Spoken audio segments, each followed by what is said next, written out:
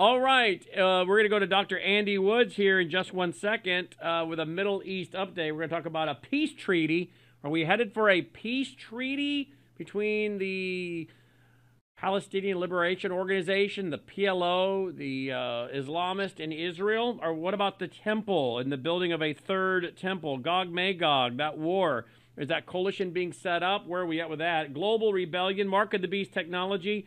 Where are we going with all of this? Let's get an understanding from a Bible prophecy perspective, something that's continually to grow in popularity as more and more people are saying, wait a minute, as a kid, I remember hearing this in the Bible. Is that what's starting to unfold here? The stage is being set for those Bible events to come to pass. Dr.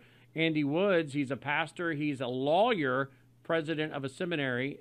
He is an author also of many, many books on this topic. He'll join us for that update. Joining us now is Dr. Andy Woods. As I said, he's a pastor. He's an attorney. He's a seminary president. He's the author of numerous books, been to Israel many times. He's an expert on the Middle East and Israel and Bible prophecy, which is growing in popularity. He joins us now to give us an update on what's going on in the Middle East and with the stages being set for a coming peace treaty between the Palestinian Liberation Organization, the Islamists, and the Jews, the Jewish state of Israel, as well as the desire for a third temple by the Jews.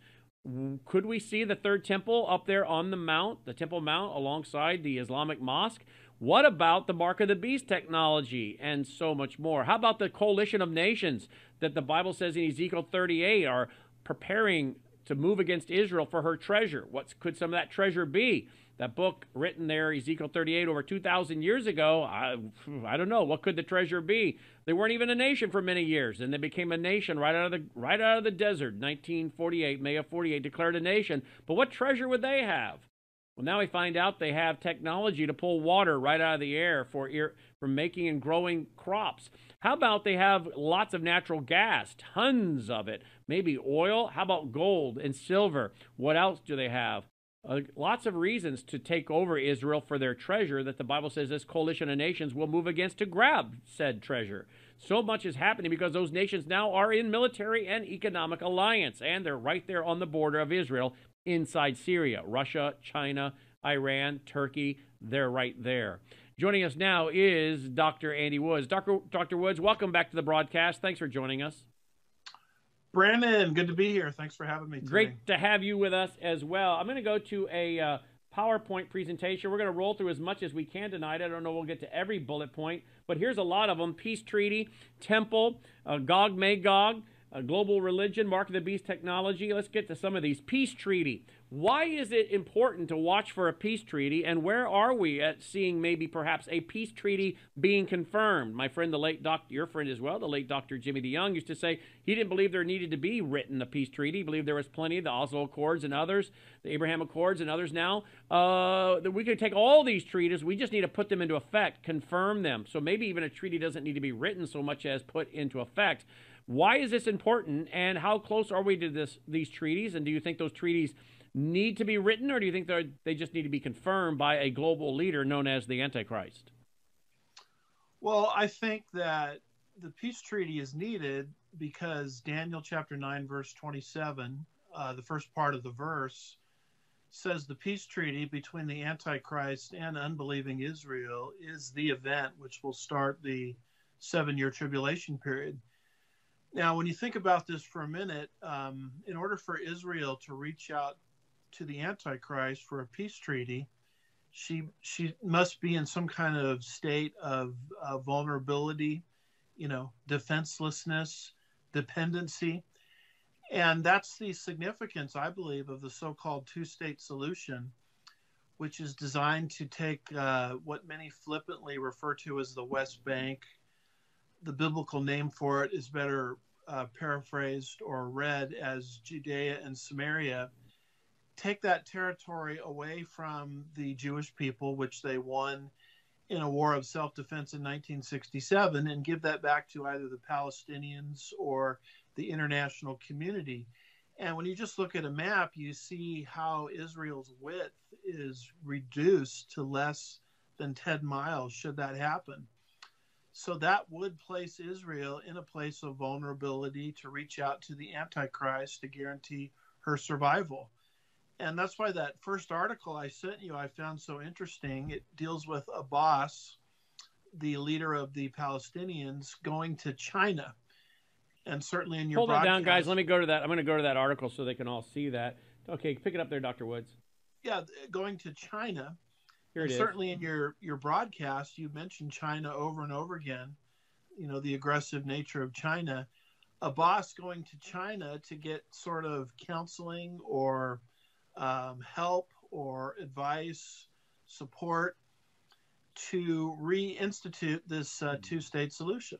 And so what's happening is the nations of the earth are now pressuring Israel to give up Judea and Samaria in exchange for the promise of peace. And I think that's going to put Israel in a place of almost defenselessness, where the stage will then be set for her to reach out, you know, to the Antichrist to guarantee her survival.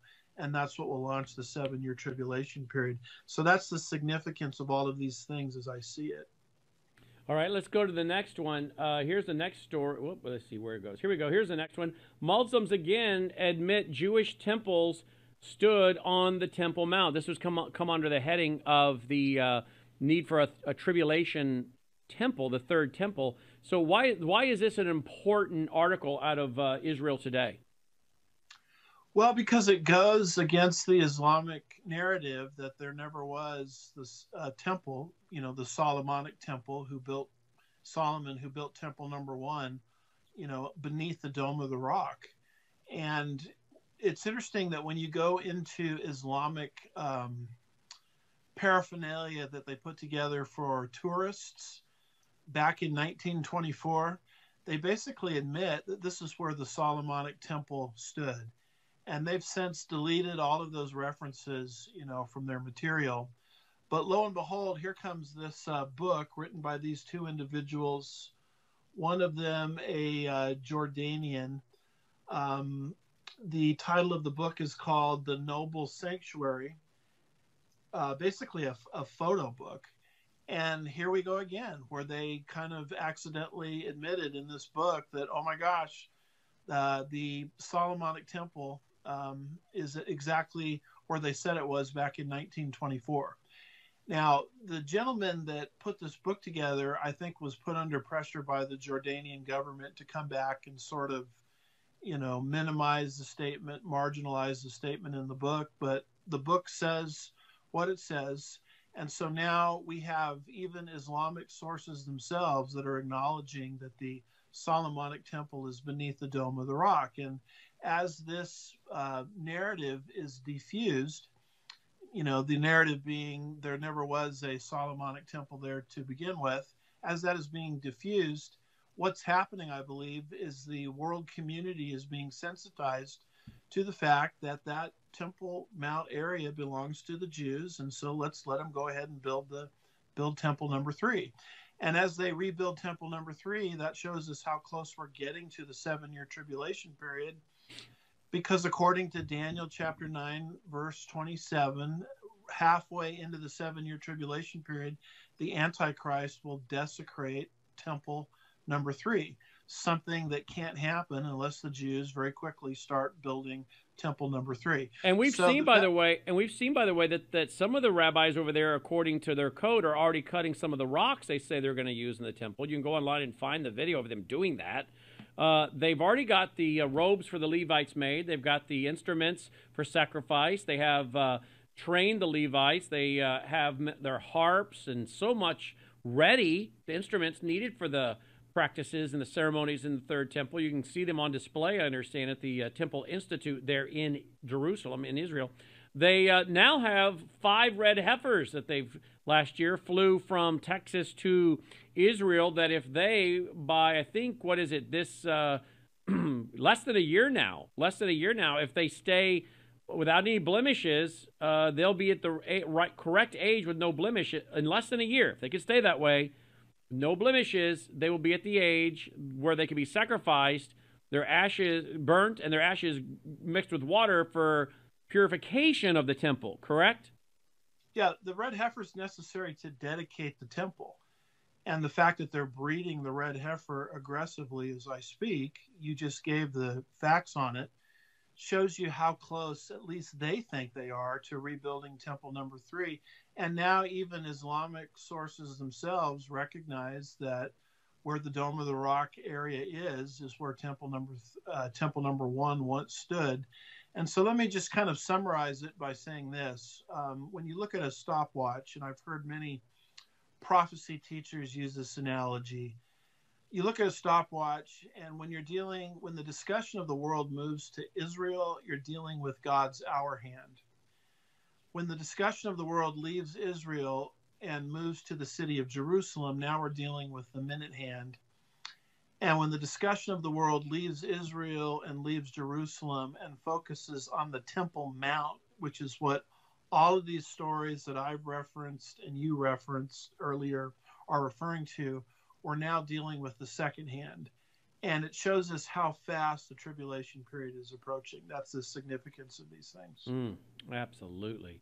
And if they want to understand the ceremonies and how they have to be done according to the red heifer in the temple, they'll find a lot of that, I think, in Numbers chapter 14, correct?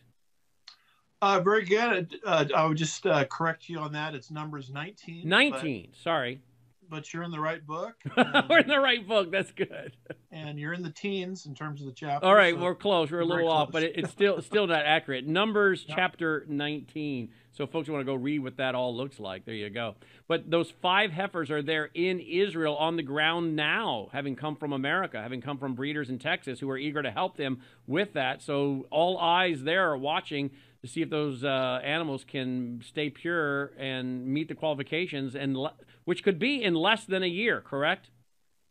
Yeah, if all works out, people are saying 6 months to a year. Wow. And that's their figure, not mine. Yeah. I've been listening very carefully to what the Temple Institute has been saying.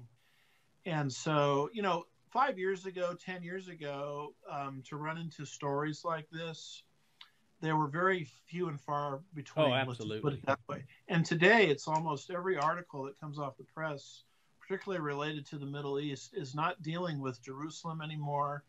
It's not dealing with Israel in general. It's dealing with the temple. And that's Daniel chapter 9, verse 27. Let's go to this article here at Times of Israel. Here it is. Deputy foreign ministers of Russia, Syria, Iran, Turkey to hold summit. Now, if you were moving to the next point, which we are, and we've gone from talking about the temple, we've gone from that to talking about a peace treaty, then temple. Now we're into Gog, Magog. These are some of those nations, Russia, Syria, Iran, Turkey, which are all right there in Syria, and now they're holding a big summit. I mean, how many years ago was it you could have talked about this and there was no military economic relationship between these nations? How many years ago? Oh, gosh, I would say maybe 5, 10, 15 years ago. I mean, there was So if you were talking about this 15 years ago, there was really not much to say about a military economic connection or coalition between Russia, Syria, Iran, and Turkey. Certainly 20 years ago, there wasn't, right? Yeah, we wouldn't have much to talk about. We would have less to talk about than we're talking about right now. And today, every time we turn around, we're finding Russia, Syria, Iran, and Turkey are doing something, not to mention they're right there on the edge of Israel, inside Syria. Of course, we know Israel's been attacking Iran inside Syria. So, again, this coalition that the Bible speaks of in Ezekiel 38, which I understand Benjamin Netanyahu and many Jews study and understand, I mean, it's on. It is a real deal right now. Yeah, if there's a part of the Bible that's in play, I would call it in play. It's Ezekiel 38 and 39, where Ezekiel 2,600 years ago, probably not even understanding his own prophecies very well, like we can understand them today, saw Russia, which is Rosh, Persia, which is Iran, and Turkey. Turkey would be Togarmah and Meshach, Tubal, and one other. About 4 names there in Ezekiel 38 are given over to Turkey. I have a book, by the way, called The Middle East Meltdown, where people you can see how I document all of this. But it describes what I would call the big 3, Russia, Iran, and Turkey, invading the land of Israel in the last days to capture Israel's wealth, So for those prophecies to be fulfilled, and when you study all of Ezekiel's past prophecies historically, they all came to pass with uncanny accuracy. And so we know that this prophecy is eventually going to come to pass, I think, sooner rather than later. But when you look at that prophecy very clearly, you have to have an Israel in the land. Check, we've got that. You've got to have an Israel becoming wealthy. Check, we've got that with potential gold discoveries, oil discoveries, mineral deposits in the Dead Sea. You've got discoveries of oil off Israel's northern coastline. So check, Israel is becoming wealthy. You have to have Russia, Iran, and Turkey posturing against Israel. And keep in mind that back in the 1970s, Turkey and Iran were allies of Israel, not enemies of Israel. Russia, prior to the communist revolution in 1917, was a Christian Orthodox country. So all of those countries must turn against Israel. Check, we've got that. And then if that weren't enough, you've got to have all three of them in terms of stage setting, cooperating with each other.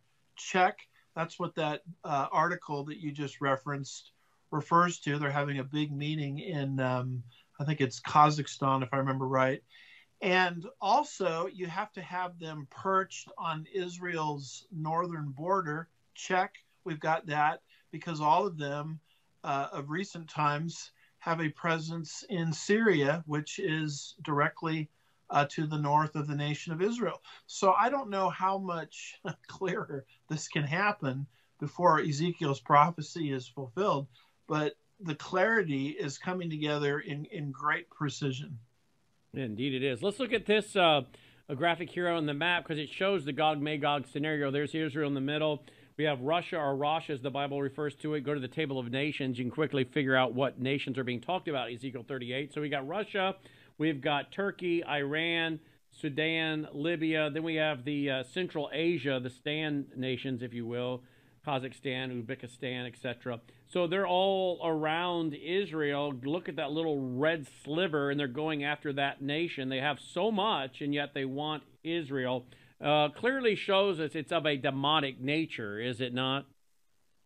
Well, it clearly is, because Ezekiel 38 talks about thoughts will enter your mind of these invading nations. Now, who puts evil thoughts into the minds of men? Well, clearly that's Satan. You remember David was going to number the troops. I think that's over in 1 Chronicles chapter 21, verse 1. And it tells us very clearly there that it was Satan that put that idea into David's mind. And so the thing you have to understand about Satan is he hates the nation of Israel, because he knows that the kingdom is going to come to the earth through the nation of Israel. He doesn't want that to happen, because during that kingdom age, we call it the millennium, he will lose authority over the earth. He'll be bound in a place called the abyss for 1,000 years. And at the conclusion of the kingdom age, he'll be thrown into the lake of fire. You'll see that in Revelation chapter 20, verses 2 and 3, and verse 10. So in Satan's darkened mind, he thinks he can actually stop these kingdom promises from materializing. And what better way to do it than try to snuff out the instrument through which the kingdom will come, which is the nation of Israel. And that's why these demonic thoughts enter the mind of these attackers. So when you ask me, is it demonic or satanic at its core, the answer to that is a resounding yes. In our remaining moments, let's talk quickly about Mark of the Beast technology. That's in our little presentation tonight. Here we go. Take a look at this from the Insider. Hundreds of Protestants attended a sermon in Nuremberg given by ChatGPT, which told them not to fear death. I did a story on this last week. It apparently was not very inspirational. Some of the people didn't really care for it. It was not all that good, but it did take place. So again, I bring that up because I think this kind of technology will be in the last days. Here we go. Slay News. World Economic Forum calls for AI to rewrite the Bible, create religions that are actually correct. You know, these are two very evil guys, obviously, Yuval Noah Harari and Klaus Schwab. I mean, talk about characters for the Antichrist or counselors. These could apply, I believe. So AI, what role will it play in the Mark of the Beast technology? Well, here's the Institute writing: the new immigration bill is a Trojan horse for E-Verify and is a threat to all Americans. So there you go. All of this. How is AI technology, E-Verify, Mark of the Beast technology coming about? Let's start with AI technology. Well, Revelation 13, verse 15, John 2,000 years ago saw a talking statue. And when you study that passage, you'll see in Greek the word proskuneo, which means worship. It's basically encouraging the masses to worship the Antichrist, this talking statue. Now, John, obviously, 2,000 years ago, doesn't use the expression artificial intelligence. He didn't know what it was. But to me, when I see a statue AI type entity leading a worship service, I'm thinking, oh my goodness, that's a potential scenario whereby Revelation chapter 13, verse 15 could be fulfilled. Now, the article that you mentioned is very interesting. It does say the older people in that packed worship service didn't like it. But the article goes on and says the younger people, talks about a very young Lutheran pastor, I think about 30 years of age, who brought all his youth. They just loved it. And that younger generation could be the generation that sees all of these things.